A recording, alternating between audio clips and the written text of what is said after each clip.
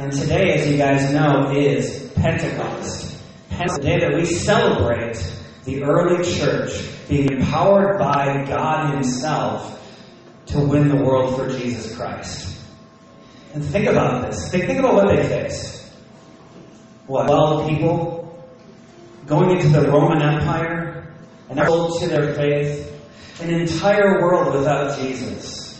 And nevertheless, today in our world, there are over 2.1 Christians throughout the world who know this, because it all started 2,000 years ago on Pentecost, with the early believers being empowered by the filling of the Holy Spirit to win the world for Jesus. That's the only reason that there's any power in any message that I preach, is because it is doing something. If it were just me, 0 people would get saved. It is only the filling of God the Father, God the Son, and God the Holy Spirit that does anything. But that's the gift that we have as Christians, to be filled with the Holy Spirit, and to be able to speak the very words of God. That is an incredible honor. So, I was getting things together, and I'm like, what should I say about Pentecost? And I'm kind of on this kick right now where I'm like, why don't I just let the Bible speak for itself? Why do I need to come up with all this fancy stuff? So literally what I have here is Acts chapter 2. And it says this: when the day of Pentecost had arrived, they were all together in one place. So they're all gathered together. Suddenly a sound like that of a violent rushing wind came from heaven, and it filled the whole house where they were staying. This is interesting, because last week we talked about Elijah at Mount Horeb, and if you recall, all these things happened, and then in the still breeze, he heard the voice of God, right? But here on the day of Pentecost, it is wind again. Interesting. So it was wind when God spoke to Elijah. Now it's like this violent rushing wind that it says came from heaven, and it filled the whole house where they were staying. It's not like one side of the house was missing and all this wind is blowing in. No, it was God was causing this violent rushing wind. And it says they saw tongues in the air that looked like fire. Tongues of fire that separated and rested on each one of them. So maybe one big tongue and then 11 little ones shot out to the believers over each of them. Very interesting. They saw tongues like flames of fire that separated and rested on each one of them. Then they were all filled with the Holy Spirit and began to speak in different languages as the Spirit enabled them to. Interesting, right? So they're able to speak in all these different languages. And remember, there is a feast going on in Jerusalem at this moment. So there are Jews who have gathered in Jerusalem from all over the Roman Empire for this festival that's taking place. So they are there, they're speaking in these different tongues, and then these people hear it. It says, now there were Jews staying in Jerusalem, devout people from every nation under heaven. But when this sound occurred, a crowd came together and was confused because each one heard them speaking in his own language. They were astounded and amazed, saying, look, aren't all these who are speaking Galileans? How is it that each of us can hear them in our own native language? Parthians, Medes, Elamites, those who live in Mesopotamia, in Judea and Cappadocia, Pontus and Asia, Phrygia and Pamphylia, Egypt and the parts of Libya near Cyrene, visitors from Rome, both Jews and converts, Cretans and Arabs, we hear them declaring the magnificent acts of God in our own tongues. They were all astounded and perplexed, saying to one another, what does this mean? This is interesting, okay? Because this connects back to Genesis. What event in Genesis? The Tower of Babel. So you have these humans in their own human effort trying to ascend to heaven. And that hasn't changed. That still happens in our world today. People who think they're going to make a utopia without God, right? So there are still people who believe this. But at the Tower of Babel, God confused their languages, right? So they couldn't communicate with each other, and they all spread around the earth, right? That's how we got all these nations with different languages. And this is sort of a bringing that back to say, okay, those in the Church of Christ from every nation around the earth are going to be one. They're going to be united. So it's kind of an undoing of the Tower of Babel incident.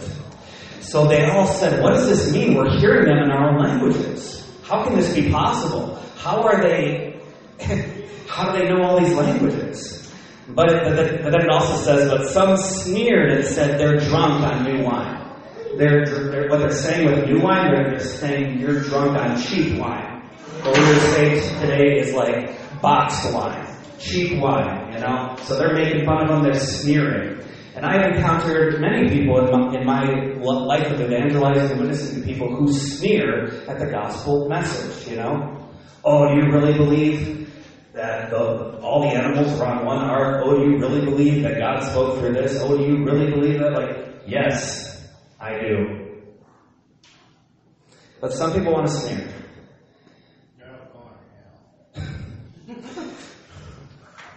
Some people want to sneer. So, Peter realizes, I need to explain this situation. And actually the word here is, he wants to give an apologia, an apologetic for what just happened. So Peter stood up with the 11, so the other 11 apostles, disciples of Jesus. He raised his voice and he proclaimed to them, fellow Jews and all you residents of Jerusalem, let this be known to you and pay attention to my words. For these people are not drunk, as you suppose that it's only 9 a.m. On the contrary, this is what was spoken through the prophet Joel. So he's quoting Joel.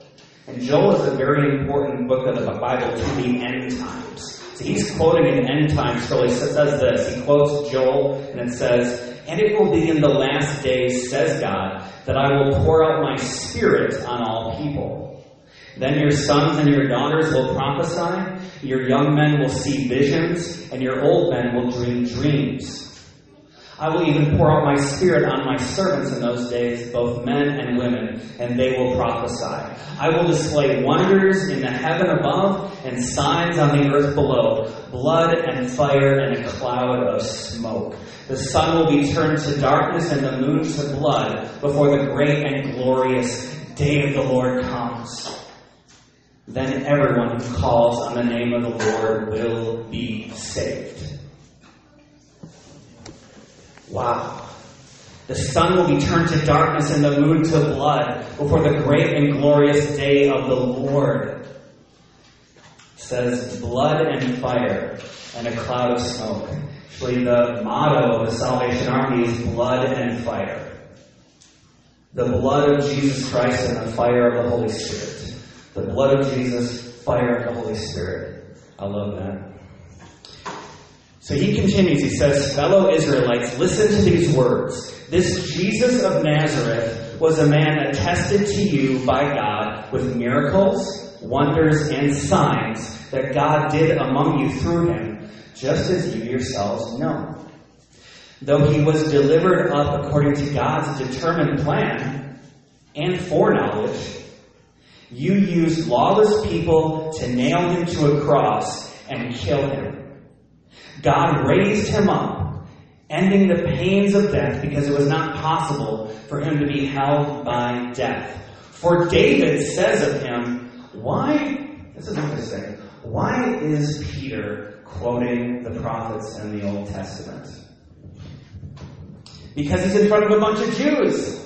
They all know the Torah. They all know the Old Testament, right? They're going to listen much more closely if he's quoting from the OT, right? So he quotes David, who's more highly revered than David by the Jews, maybe Moses, but David, very highly regarded. He says this.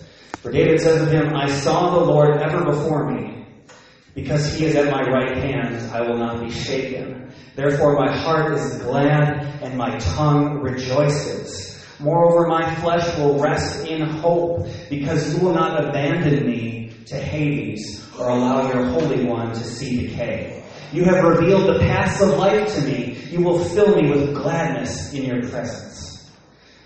Brothers and sisters, I can confidently speak to you about the patriarch David. He is both dead and buried, and his tomb is with us to this day. Since he was a prophet, he knew that God had sworn on oath to him to seat one of his descendants on his throne. Seeing what was to come, he spoke concerning the resurrection of the Messiah. He was not abandoned in Hades, and his flesh did not experience decay. God has raised this Jesus. We are all witnesses of this. So he's saying, us 11 disciples, us apostles, we saw this. We saw Jesus after he was crucified alive. They're eyewitnesses, is what you would say. We saw him alive, and we're telling you that he was alive. We saw it. We saw him alive several times after he had died, walking around, talking to us, eating, drinking. He was alive physically, not just a ghost, but physically resurrected.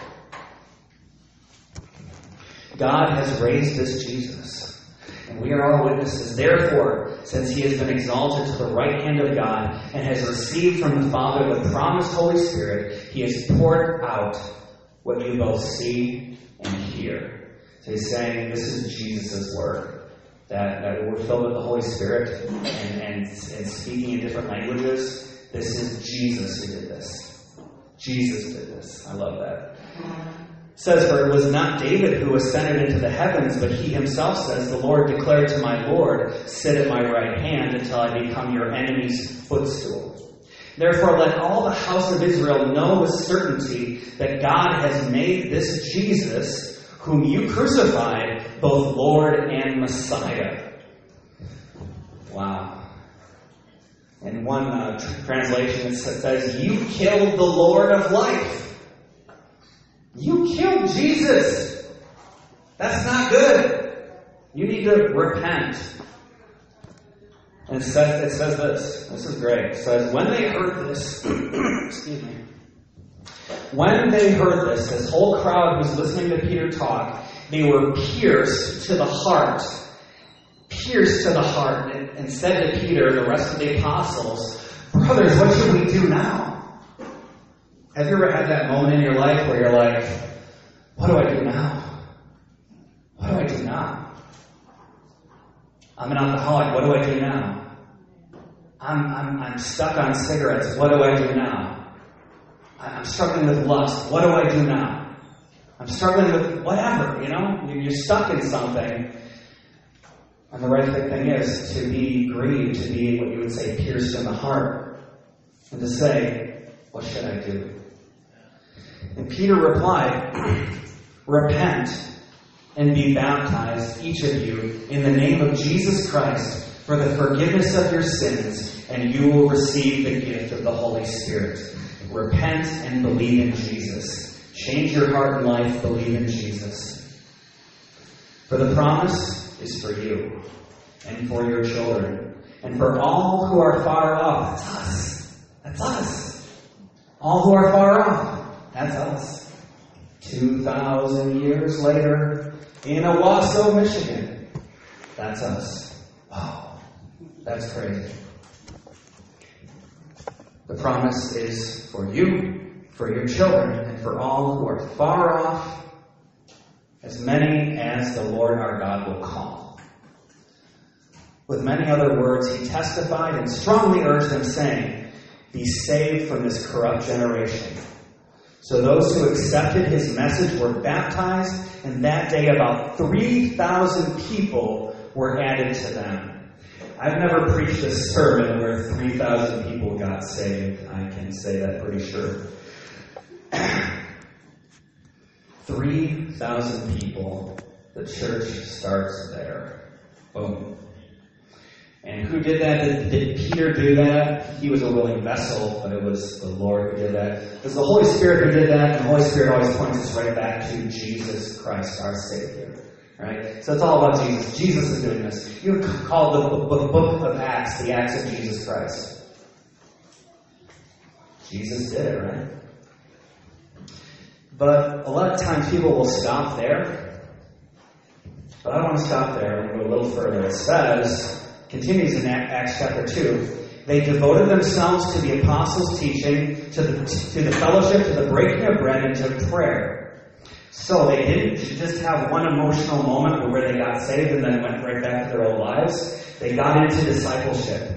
They got into to churches, to Bible studies, and they got fed. It says they listened to the apostles' teaching, to fellowship, to the breaking of bread together, and to prayer. It says everyone was filled with awe, and many wonders and signs were being performed through the apostles. Now all the believers were together. So they weren't over a Zoom meeting. They were together, and they held all things in common. They sold their possessions and property and distributed the proceeds to all as any had need. This is not socialism, by the way. This is freely giving of their own possessions, not being forced to give up what they have by a governmental authority. Some people will point to this and say, Jesus was a socialist. Wrong. This is a lot like charity, you know. We can give to those in need. So they sold their possessions and property and distributed the proceeds to all as any had need. Every day they devoted themselves. It says every day. Ooh, it doesn't say every week. It says every day. Why do we meet weekly then? Shouldn't we be meeting like every day? Whoa. Uh-oh. I'm a pastor. I should have seen this before. Maybe we should be meeting like 7 days a week then. Whoa. Yeah, like we have our groups, right? It's almost like we're meeting every day almost. So they met together daily. Daily. Devoted themselves to meeting together in the temple. So they met in the temple. That's good. But it also says they broke bread from house to house. So they're meeting one-on-one. Right? They're meeting outside the church. They're having fellowship outside the church. So we need to be doing that here too. We need to be hanging out outside the church. I want to challenge each of you over the next few weeks. Invite someone in this room that you don't know that well out to coffee, out to lunch, out to get to know them better. That wouldn't be so bad, would it? So they ate their food with joyful and sincere hearts, praising God and enjoying the favor of all the people. Every day the Lord added to their number those who were being saved. So the Lord's just adding. Pretty soon lots of people are getting saved. And that's just the start. As you can go all the way through the 28 books, or 28 chapters in the book of Acts. You just see all these incredible things that the Lord does through the early apostles. What you also see, though, is that there's always a counter to whatever they do. They push forward, they're pushed back again, they push forward, they're pushed back. That is Satan, the evil one, and his enemy, and his evil forces trying to stop the growth of the church. But the more they try, the more they fail. So praise the Lord. That is our word today.